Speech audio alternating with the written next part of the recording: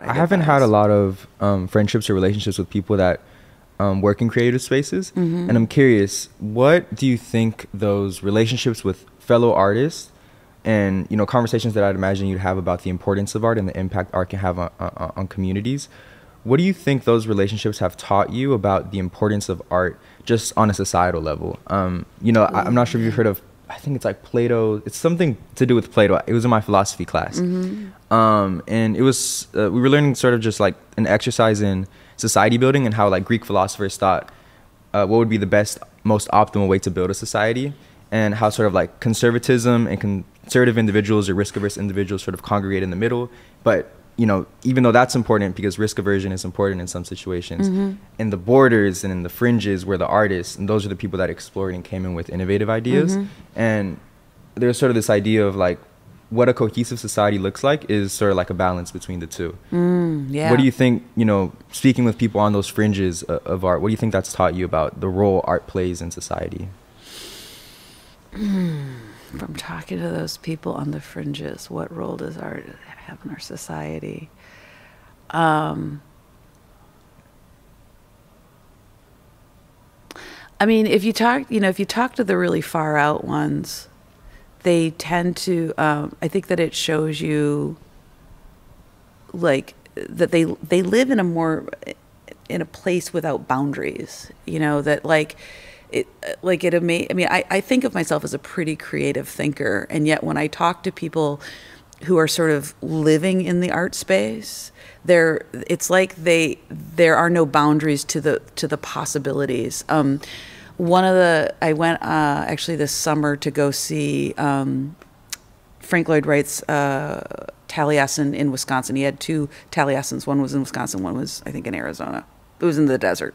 Anyway, one of the things they talked about on the tour was he had a bunch of shells sitting next to a window, and he would use them as teaching aids. And there's no real proof that he said this while holding a shell, but he said, you know, when he would say to his students, like, when you're choosing to be an architect, realize, you know, that a snail lives in a shell.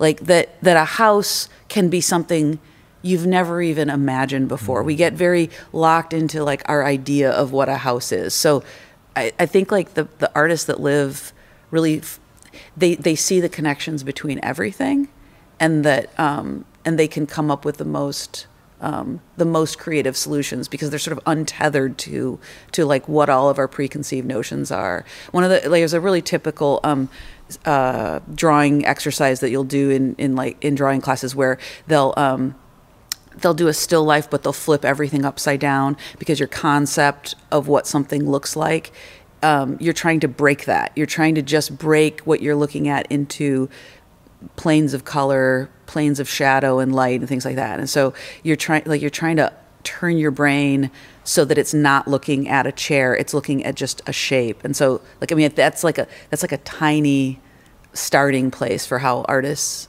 think about the world. It's like, and the more that they live in it, you know, I worked on the Solowit retrospective that was here in 2000, and so I was one of the people doing wall drawings here, and so it was 5 weeks. It was about 9 or 10 hours a day, and I think I had 2 days off in that time. And like the place that my brain went during that time was like completely removed from like whether I'd opened my mail or whether the trash had gotten taken out. Like I was just in a completely different place, and that was actually what made me want to go back to school and study painting, because I just wanted to be in that place in my brain. More of the time, if not all the time, I wanted to go and live there for a little bit. So I feel like artists they bring something back from the place where they live, and if they're sharing it with us, there's a real power in that, you know. Yeah.